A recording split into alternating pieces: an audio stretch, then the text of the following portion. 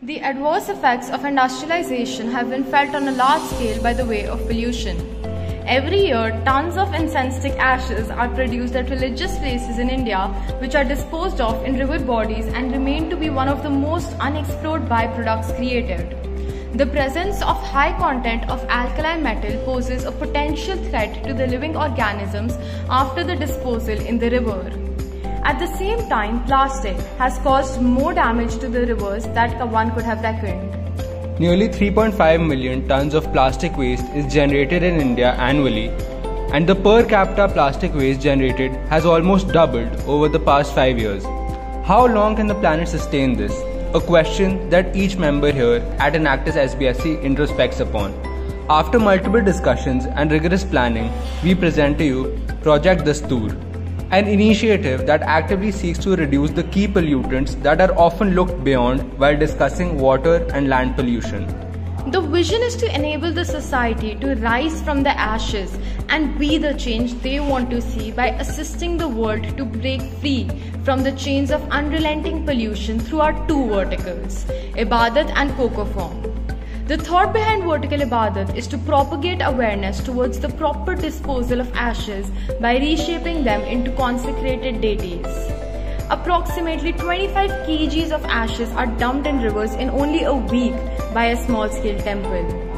To achieve the aim of protecting aquatic life, we intend on selling Buddha heads, but moving forward, we expect to expand our horizons by the production of day-to-day products such as bowls and coasters along with customized goods. Under Coco Farm, we are creating a natural and more responsible alternative packaging solution for the food industry that can be molded into custom shapes. Coconut coir or fiber is extracted from the outer husk of a coconut. A combination of 60% coconut fiber and 40% natural latex is prepared. This moldable fibrous composite offers easy formability of complex shapes with good dimensional stability. Both coir and natural latex materials are renewable, biodegradable, compostable, and most importantly, water retentive. The fibers are removed from the coconut shell and formed into a mat of layers between which latex rubber is injected. The sheets are then heat pressed into specific forms using a heated mold. The molds are manufactured in-house according to the customer's specification. To make this product a success and offer value to the society, we will be working with rural women, which will not only help them to enhance their skills but also serve as a step to uplift women. The business model involves making use of a three-way sales channel. We will be selling our product through local vendors who constitute as one of the most accessible part of our community as they interact daily with individuals of all backgrounds and can provide us with valuable feedback. Online platforms which has seen an increase, especially after the pandemic, and through other colleges by way of collaborations. Following this, we have prepared a revenue model for the upcoming year. Under Vertical Ibadat, for our very first order, we will be making 15 Buddha idols with a cost price of ₹200 each. To efficiently market our product, we will be using Enactus stamps. The packaging, transportation and miscellaneous expenses add up to a total of ₹3,000.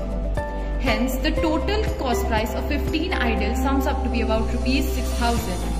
By gaining a profit of ₹200 per piece, we will be selling each idol at ₹600. We aim to sell around 2,000 idols and earn a profit of ₹4 lakh by July 2023.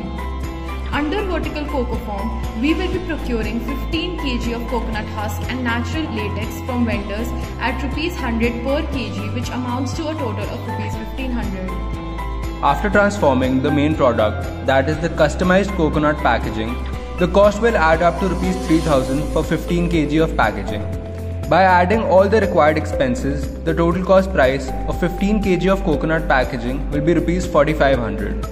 By selling the coconut packaging at ₹350, we will be earning a minimal profit of ₹50 per kg. This model will lead us to a profit of ₹6 lakhs by July 2023, where we aim to sell around 12,000 kgs of Coco Farm packaging. By the end of the year, we aim to create a self-sustaining model where we can achieve our goal of improving the lives of millions of people living in the country and further the world.